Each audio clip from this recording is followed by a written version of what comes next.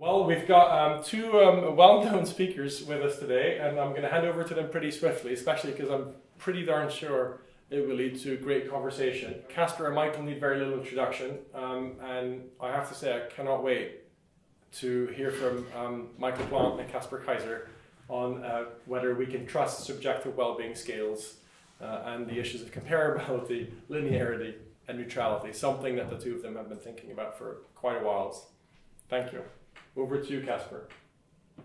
Yeah, thank you, Jan, and thanks for having us.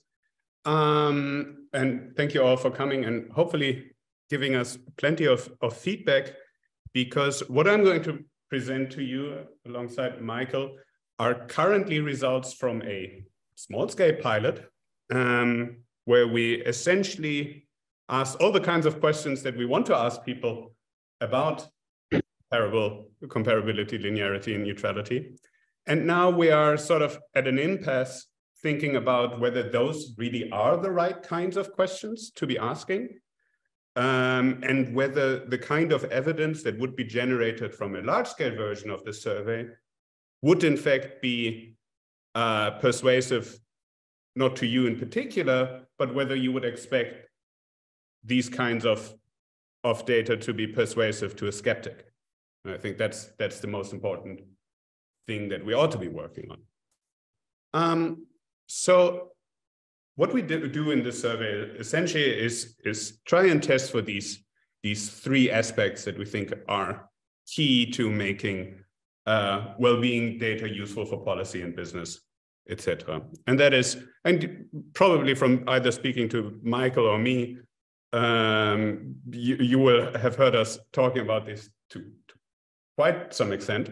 So those are the three things. So comparability is just the notion, okay, is it in fact the case that, you know, on a question, let's say a life satisfaction question, whether a particular response option does in fact mean the same thing between two individuals? So is my 6 out of 10 the same as your 6 out of 10? Linearity then is the notion that, you know, differences between response options can be interpreted as equally large, so that, you know, going from a 4 out of 10 to a 5 out of 10, as it carries the same distance in terms of underlying well-being as going from, for example, a 7 out of 10 to an 8 out of 10. And so those two kinds of problems, I think, are reasonably well known in the literature, whereas the third problem, I think, is less talked about, but as we're moving more and more towards using, you know, the well-being adjusted life year, the well-being, I think this will become a very important problem, and that is the problem of neutrality. Particularly, the problem of neutrality is that we don't currently know where we should be indifferent, normatively speaking, between a person's existence and non-existence. And unfortunately, only if we do know that point, which is not only an empirical question, but also a normative question, and so Michael will tackle that part of the presentation. Without knowing that point, we can't make actually any trade-offs between the quantity and the quality of life. And so we need to have at least some evidence on this point of neutrality. Okay, so what we do in this survey, or in this pilot in particular, is essentially we asked roughly 50 questions on comparability, neutrality, and linearity. So far, we fielded that survey to only 128 participants. That's the amount of money that we had available up to this point. We're currently seeking funding, so if you know of funding sources, do let us know.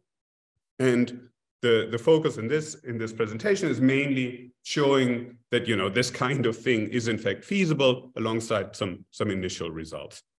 And what we're particularly interested in is sort of what I said at the start, you know, your feedback and thinking about whether this would possibly convince a skeptic. Now, rushing through these slides, I realized that I didn't actually say who is on that paper, and I really should have done that at the start. So this is not only the work from Michael and myself. Actually, it's also the work of Sam Dupre, who works at the Happier Lives Institute, and Conrad Samuelson, who was a summer intern at the Happier Lives Institute. And many of the implementation and the data analysis that was done so far were actually done by those two. So I should get give much more credit to them than I did at the start. Okay. And our plan is to eventually field this survey to roughly 1,000 plus participants in at least 2 countries, one of which should better be a low and middle income country, and one should be a richer country, such that we can make a comparison whether this kind of life satisfaction data that most of us are primarily interested in is actually comparable and linear in its answers across countries, and comparable also in that sense. Okay, just to show the kind of data that we got already from those this fairly small sample, you will see the kind of distribution on a life satisfaction question. So this is the standard, taking all things together, how satisfied are you with your life these days question. We get the kind of distribution that you would expect. So it seems like, data from Qualtrics reproduces, or data from Prolific, roughly reproduces the kind of distributions of life satisfaction that we normally see in this kind of data, in this case from the UK. Okay. So what are the kinds of questions that we've asked? So what you see here, each row is a question type, and then in the columns we indicate to which kind of problem these question types can give evidence to. So of course we asked at the very start a life satisfaction question, the standard one, and then we have a couple of types of questions. So the first one is that we ask a bunch of vignettes. I will explain in a second what these vignettes are. We field 2 types of vignettes, one taken pretty much directly from a recent paper by Montgomery, which is also implemented as part of the Gallup World Poll. And then we compare these vignettes to vignettes that we've designed on our own, which we believe are actually better suited for the purpose of establishing comparability. Then what we also do is we field a set of questions that might be called psychophysical calibration questions. And that's really inspired by a recent and really rather impressive paper by Dan Benjamin and colleagues, where essentially, a sort of objective kind of stimulus is given to respondents, and then they have to rate this stimulus on a 10-point scale in our case. I would show some more detail later.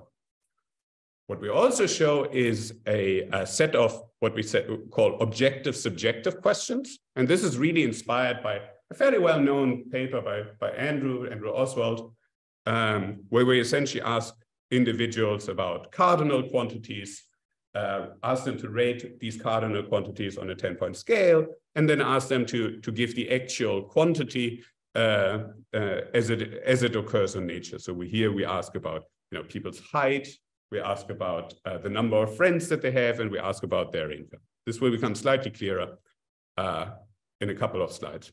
We also ask about this neutral point. We literally ask people, what's the point where you're indifferent between life and death? I mean, we don't do that literally, but roughly that's what we do. Michael will say more about this. And then 2 more things that are substantive notes, what we do in order to establish comparability in particular. We just ask respondents what they mean with certain endpoints of the scale. Like, what does it qualitatively mean for you to be a 10 out of 10 or a 0 out of 10? And then the final kind of substantive question that I will be talking about today, ignore the final line, is that we literally ask respondents about their scale use and how they're using, a response scale that might be given to them. This will also become clear in a second. So that's the quick overview. Okay, let me just run through some of the ideas underlying, our test of comparability. So just briefly again, what does comparability mean? Well, what you see on this picture here is a case in which comparability would not hold. So, on this horizontal axis, we see latent underlying subjective well-being, and then we've indicated, 2 respondents, 2 potential respondents, Peter and Anna. And what we see is that, where Anna would let's say 0 out of 10, Peter would say a fairly high number. And so in that case, although these 2 scales do overlap, Peter and Anna don't in fact mean the same thing when they use a particular response option. So they adopt different endpoints, and each of the points in between are also different in meaning between the two individuals. And of course, there's been some literature on this previously, and this kind of literature can roughly be divided into two kinds of literatures. So the first one really focuses on scale use and subjective well-being scales. So there we have this vignette literature where short description of fictional persons are given. Then there's been some work, Mark Fabian and I have both a paper on using memories in order to establish comparability. And so this kind of literature primarily focuses on comparability in scale use for subjective well-being data in particular. There's also been this other literature that sort of is interested in general scale use. So in psychology, you have this literature on response styles. Andrew Oswald's paper, this what we call the objective subjective method, might be framed in terms of differences in general scale use, and the recent paper by Benjamin et al. So also in that kind of tradition. Okay, and what we do in general, or what this literature does in general, is essentially estimate a bunch of ordered probit models. So many of you will be roughly familiar with ordered probit models where you say, oh, okay, can you see my cursor? I hope you can see my cursor. Oh, there's a level of underlying latent well-being, WI, which is given by a set of or determined by a set of covariates with associated coefficients. And then respondents choose some particular response category when they cross a set of thresholds. And what most of the people in this literature do, including me, is most of the time, is to assume that these thresholds are common across respondents. But of course, we can relax that assumption. And once we relax that assumption, we allow for differences in scale use. So relaxing this assumption essentially means to have a parameter associated that varies with a set of covariates that sort of determines the position of these thresholds. But as is well known, this kind of model isn't actually identified when we only have self-reported data on well-being. We actually need some set of additional stimuli. And the kinds of questions that we are asking in our survey try to provide these additional stimuli. And in order to make this work, we essentially need two kinds of assumptions. The first kind of assumption is that these stimuli need to be answered on a scale that makes use of at least a positive monotonic linear transformation of the original thresholds. Read this as the same thresholds. That's the first assumption. So the other stimuli must be answered on the same kind of scale, and we need this assumption that the underlying level of or perceived level of that stimuli is actually independent of the covariates that we're interested in. So this is what this assumption down here says. We can look at these equations in some more detail. Substantively, what it says is, okay, these stimuli need to exist on the same sort of, or be answered on the same sort of scale, and they need to be uncorrelated with the kinds of covariates that we would be interested in a standard well-being analysis. And a bunch of the kinds of questions that we did ask in the pilot do in fact this. So the vignette kind of questions do this, the psychophysical calibration questions that we have do this, the objective subjective method can be used for this purpose, and also the neutral point questions can be used for this purpose. I will not show any results on the objective subjective method and the neutral point question just simply in virtue of running out of time. I'm sure I'm already kind of running out of time, and Michael is starting to become nervous. So let me just give two examples of what we did in the vignette case and in the case of the psychophysical calibration questions. So in the vignette case, what's typically done is to give a description of these fictional people where the focus really is on kind of objective markers of a person's life.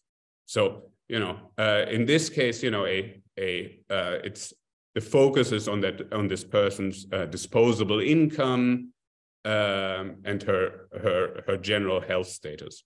And it's a fairly short vignette. And what we thought to do is, actually, when we want to establish the comparability of these, data on a person's feelings, then these vignettes should really also focus on those kinds of feelings. So the kinds of vignettes that we wrote a bunch of them, really focus on the kinds of feelings that people have. So we're saying, you know, Christina here is generally happy, though she is disappointed with some aspects of her life. She finds some of her work meaningless.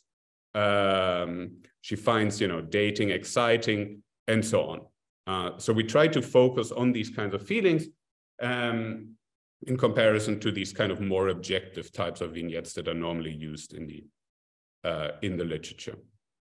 And just looking at, you know, some initial results, what this shows us here is, you know, what we gave is sort of three different kinds of vignettes. Vignettes that, you know, either are meant to indicate a very high level of well-being of the described person, one with a medium level of well-being and one with a low level of well-being, and that also mirrors the kind of vignettes that exist in the Montgomery data. And just one useful thing maybe, or that's indicative of the better performance of our kinds of vignettes are two things. The first one is that, in fact, our vignettes are more spread out across respondents. So these means these reported means for each of these vignettes are further spaced out from one another than in the Montgomery case. And another thing that we think speaks to the better performance of these vignettes is that, in fact, none of our respondents sort of get the ranking of vignettes wrong. So they all say, okay, the vignette which we intended to have a higher life satisfaction was also rated as having a higher life satisfaction than the one we intended to be in the middle, or that we intended towards the low end. Whereas this wasn't the case in the case of the Montgomery vignettes, where some of the respondents, you know, disagreed with the intended ranking of the levels of life satisfaction, which already is indicative of the idea that respondents didn't, in fact, perceive these vignettes that were used by Montgomery as equal. Okay. One further, you know, snippet of results is that, in fact, the answers to these vignette questions, so how people rated the life satisfaction of these fictional people, was largely uncorrelated with the life satisfaction of the respondents themselves. And we take this as some initial evidence in favor of comparability, because what we would expect is that, you know, a respondent's own life satisfaction should be correlated with the ratings they give to the vignettes if, you know, comparability were violated. And we don't in fact see that. So let me just quickly go to the second method that we're looking at in the comparability case, and which are these psychophysical calibration questions. And these are really inspired by Benjamin et al. And essentially what we do here is we ask respondents to rate these objective cardinal quantities. So we have three of these types. We have the obtuseness of an angle, we have the darkness of the circle, and we have the degree to which a square is filled with triangles. So what we give respondents are, you know, different pictures where this angle is, you know, more shallow or wider, and ask then respondents the degree to which this angle is shallow or wide. It's the obtuseness of this angle. Or we give respondents a set of these circles, some are darker, some are brighter, and we ask respondents to rate the brightness, again on a 0 to 10 scale, of these circles. And the same kind of idea with the degree to which this square is filled with triangles. Like, how filled up is this square? And then we get these kinds of results. Here again, the stimulus rank is, you know, we have in this case three conditions. For example, in the circle darkness case, you know, high would here mean that it's a particularly dark circle, whereas low would mean that it's a particularly bright circle. And then we here show the mean responses and the distribution of responses for each kind of these stimuli. And again, we roughly see, which speaks to the feasibility of this method, that these means and distributions are roughly spaced out in the manner that we would expect. And again, respondents' own life satisfaction is in fact uncorrelated or roughly uncorrelated with the kinds of answers individuals give to these types of questions. So what that again speaks to is that it seems like there's no general scale use tendency that it would explain any differences in the kinds of responses individuals give on life satisfaction questions. So that again is, you know, initial evidence from this very small pilot in favor of comparability. We did similar kinds or we can run similar kinds of analysis again with the objective subjective method, as well as with the neutrality questions, but I'm just going to skip this for now for time reasons. I want to give plenty of time to Michael and just want to point at this final thing where we ask respondents just, you know, to rate, to state what kind of endpoints that they used when answering life satisfaction questions. So essentially what we did is we said to respondents, hey, earlier you indicated your level of life satisfaction on a 0 to 10 scale. Do you think of a score of 10 out of 10? And we did the inverse of this with a 0 out of 10. And then we gave respondents a set of options, you know, the most satisfied that any human could possibly be, the most satisfied anyone is or ever was, the most satisfied that anyone you know has ever been, and so on. And we did the same thing with the 0 out of 10. And it turns out that most individuals are kind of symmetric with respect to the endpoints that they give. What they say on about 10 out of 10, you know, for example, they might select the most / least satisfied that any human could possibly be. When they do select this for the top endpoint, they select in almost all cases, the same thing also for the 0 out of 10 endpoint. And another thing that I do want to point out too here is that the respondents really only selected most of the time either, you know, a kind of a possibility, you know, imagining a possible way of answer or a possible way of being, or they were thinking about themselves, whereas most of the other options that we've offered to respondents weren't really selected. It's unclear in how far this speaks to comparability. I mean, insofar as this is sort of a multimodal or bimodal distribution, it seems like, okay, this is evidence against comparability, because, you know, if you were to choose this kind of option as your endpoints, while another person might choose this kind of option as your endpoint, then it would be in some way kind of weird if all the other answers were comparable across individuals. So that speaks in some way against comparability. However, when we then correlate these kinds of answers with a respondent's own life satisfaction, then again, we get almost no correlation between a respondent's own life satisfaction and the kinds of endpoints that they select. And there's different ways of you know, interpreting this kind of result. One interpretation that I favor is that when respondents initially answer a life satisfaction question, they don't in fact explicitly think about endpoints and then make an answer on that basis. But I believe at least some people in the team disagree on that sort of interpretation. I will now skip the stuff on linearity because I think the stuff on neutrality is much more interesting and newer. And I also want to give time to Michael to talk about this. So maybe we will have some time in the Q&A talking about neutrality. So Michael, I'm sorry to have been slower than I would want to have been. That was wonderfully done, Caspar.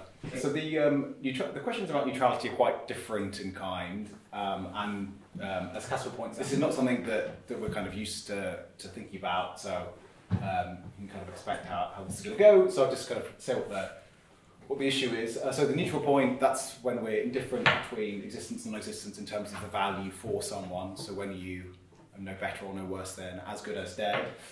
And this is a decision we have to make somehow for purposes of trade-offs.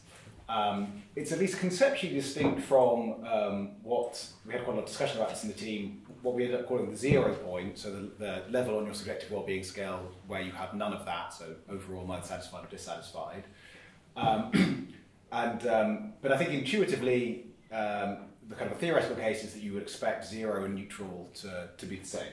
So it is good for you to keep living if you're living a good life. It is bad for you to keep living if you're living a bad life. You know, where else is the point supposed to be?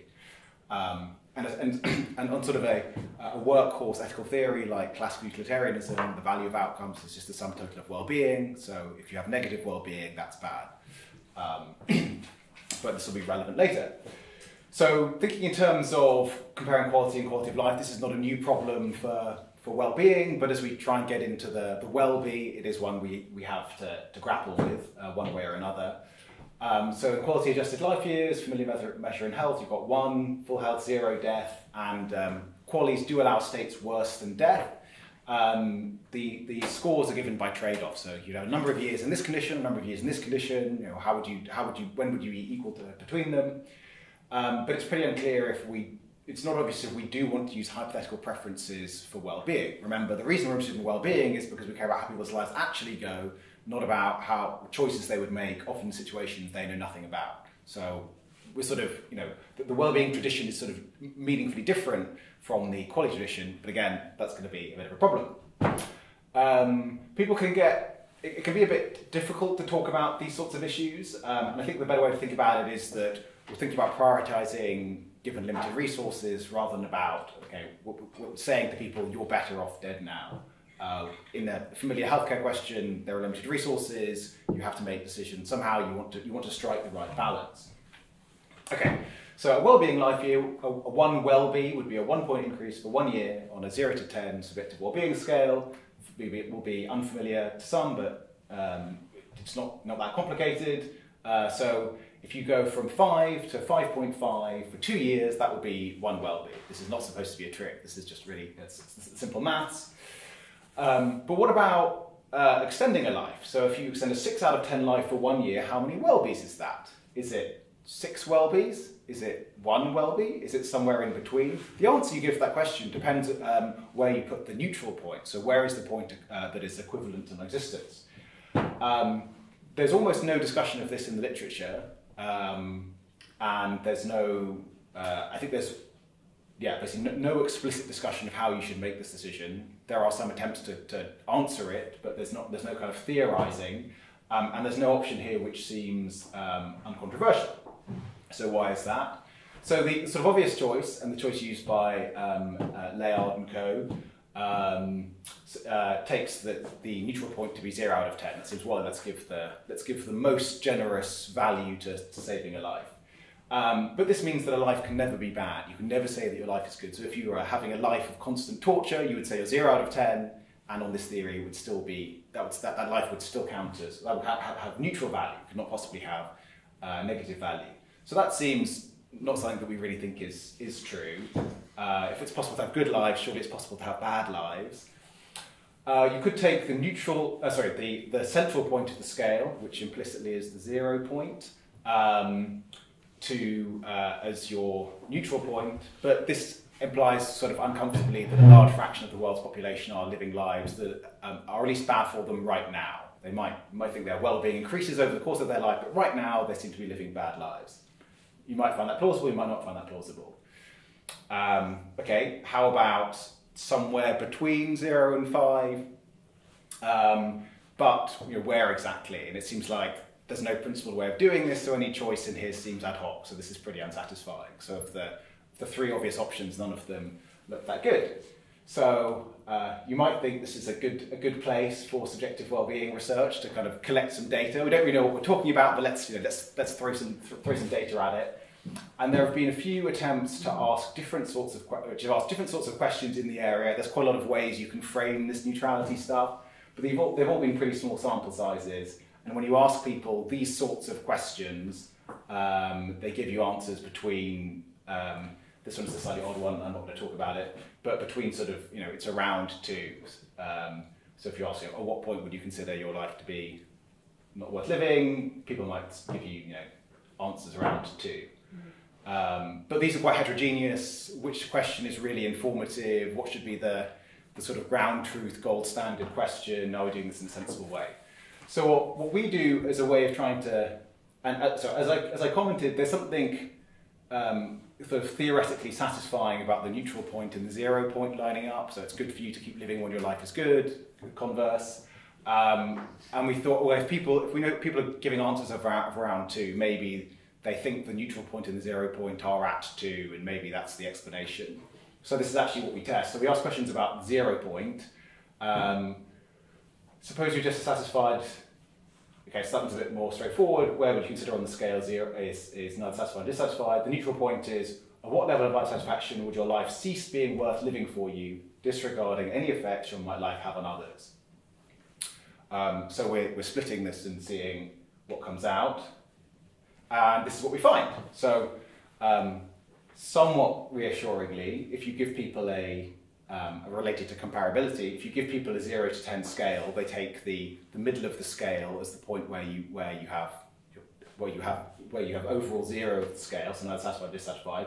That's a very sort of consistent response. But for the neutral point, when we ask people when would your life be not worth living, looking just at you, they say it's around 0 or 1. So people definitely think about these in the same way. And this gives us a bit of a problem. Yeah, as the authors, we're not really sure quite how to think about it. So yeah, as I mentioned, there's this sort of theoretical nice case for thinking that neutral and 0 would be the same. It's definitely what utilitarianism implies. Caspar doesn't think this, or Caspar has other objections, which we'll get to just in a moment. And so, okay, we're sort of out of theory here. What should we really do? And there's a question as to how seriously should we take people's results for these sorts of things if we don't really understand what reasoning they're using. And remember, this was the kind of reason that we, as well-being people, like well-being, wanted to maybe be skeptical of hypothetical trade-offs. So here are some options. It could be that people don't care about life satisfaction in answering these questions, so maybe they think, well, I'm dissatisfied with my life, but I'm still happy, so it's good for me to keep living because I'm living a happy life, and that's really what I care about. It could be that there's something odd going on with a life worth living, so maybe if you ask people, is your life worth living, they feel like they really should give an answer, they really should say yes, so maybe you think your life is worth living, even if your life is bad for you. Maybe there's something kind of in people's interpretation that we're asking a bad question about. Or maybe people aren't answering quote-unquote correctly, so they're still accounting for effects on others. There's some facts of social desirability. They think you should say lives are worth living even if you think those lives are bad. So what do? We're a bit stuck, unlike in the other two areas where we feel like we're basically reasonably confident as to what's going on. So we'd like to ask some further questions. We recognise asking people these questions is difficult. We don't want to overload them. So here's some things we could do. We could ask people the equivalent questions around happiness rather than life satisfaction. Maybe that gives us different results. Maybe 0 and neutral align for one reason or another. We could ask some comprehension question checks. Maybe some people aren't really understanding this question. We could frame the questions in a different way, so not about worth living, maybe about non-existence. Another thing to do would be to ask directly about trade-offs. So, so let's say you could live 1 year at 8 out of 10, or n years at 6 out of 10. What trade-off would you make? Let's say you thought that neutrality was 5, then am I going to embarrass myself? Then n would be 3. Okay, so that's kind of a way of where are people taking the neutral point to be in these sorts of questions. Or we could ask some other questions. What would those be? And there's this sort of slightly different issue from what's the theoretically right thing to do versus if this is an awkward issue to get people to talk about, does there need to be some sort of different way for policy engagement? So maybe you need to survey people even if you think that the survey questions aren't really that informative, something like that. Okay, so that's my part. So here are the issues. You got 2 out of 3 discussed, so consider yourselves lucky. Caspar talked about comparability. I talked about neutrality. We're keen to hear your feedback and ideas. Thanks.